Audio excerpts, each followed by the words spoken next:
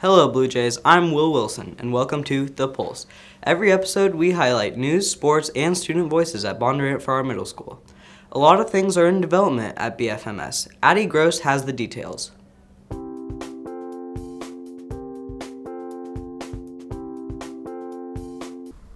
Our school district is growing quickly, so they have decided to do some renovations this spring in the middle school so it can accommodate more students.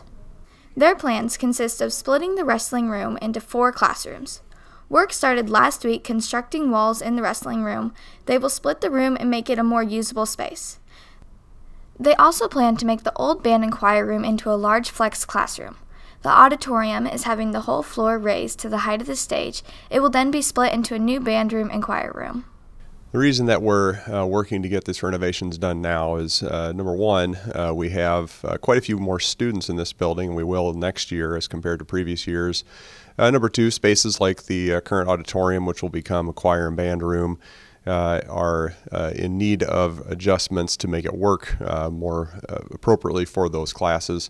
And our current choir and band rooms that we've had, we have outgrown. We'll also be adding some other classrooms because we have lots of teachers sharing classrooms, and that will help with some of that. We'll be adding more students and staff. So to accommodate all of that growth, we need to do these renovations currently.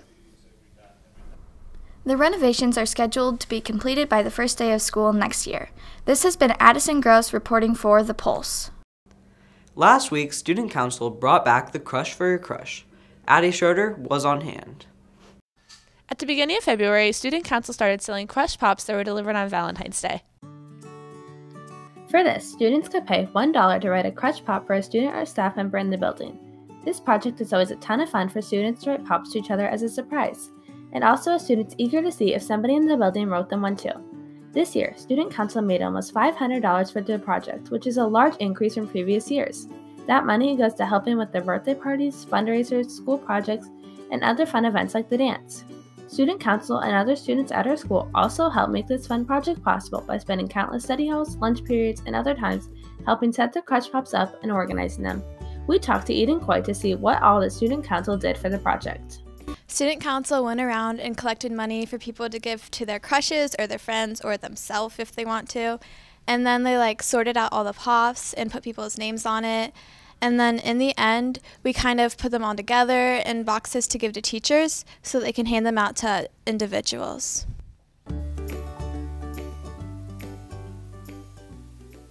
This is Addie Schroeder signing out for The Pulse. Did you know that our school has a jazz band? If not, Aiden Frost is here to fill you in. On Tuesday mornings at 7 o'clock a.m., 6th, 7th, and 8th grade band meets in the auditorium for jazz band. These rehearsals go on for about 45 minutes.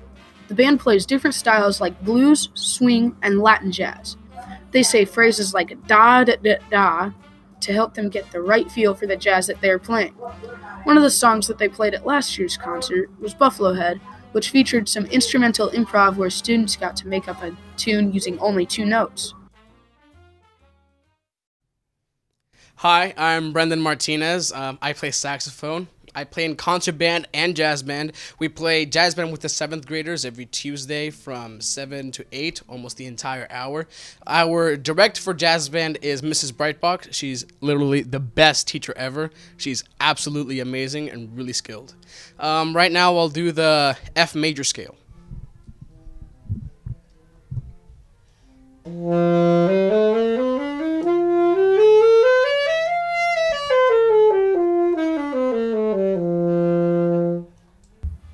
The songs they are playing this year include My Dinner with Roland and Bossa Mierda. The concert they will be playing at is the last band concert in May where they will put on their awesome talent. This has been Aiden Frost reporting for The Pulse. Monday, the 8th grade boys basketball team went head-to-head against North Polk. Bryce Baker has the highlights.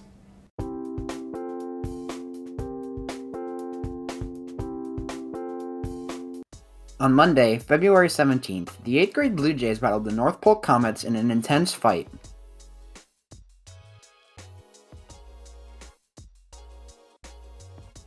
In the first half, the game started out rough, with North Polk having an 8-point lead, but the Blue Jays persevered and made a comeback.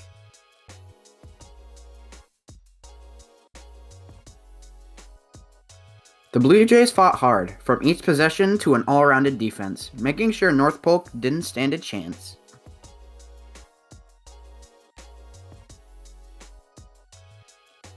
Here's Reed Faltzgraf shooting a 3 all the way to the house for some Blue Jay points. Here, Dawson Athers drains a 3-pointer for some more Blue Jay points. Here are Reed Faltzgraf's thoughts on the game. I feel like we did a great job in the second half of the game, coming back from down 10 points. I feel like we needed to get off to a better start in the first half, and that we could have done better on the defensive end and in transition, getting easy buckets. The game ended with the final score 53-47 in a Blue Jay victory.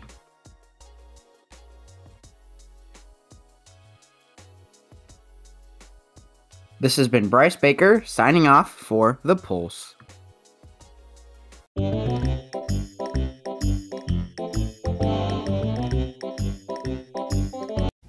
President Trump said that the Kansas City Chiefs played in Kansas. Where do they actually play? Missouri. Which state do the Charlotte Hornets play in? Charlotte. Which state do the Baltimore Ravens represent? I'm not really sure. Which state do the Indianapolis Colts represent? I don't watch basketball. The Indianapolis Colts. Is it a Colt? Indianapolis. Oh, Indianapolis. Okay. The Jets and the Giants both represent New York, but their stadium isn't actually there. Where is it? In New York. Which state do the Philadelphia Eagles represent? New York. Which state do the Indianapolis Colts play for? Indiana. Which state do the Calgary Flames play for? Illinois, I think. Thanks for watching The Pulse. We'll be back soon to bring you more highlights from Bondurant for our middle school. As always, you can check out this show anytime at bluejaydigital.org. Later.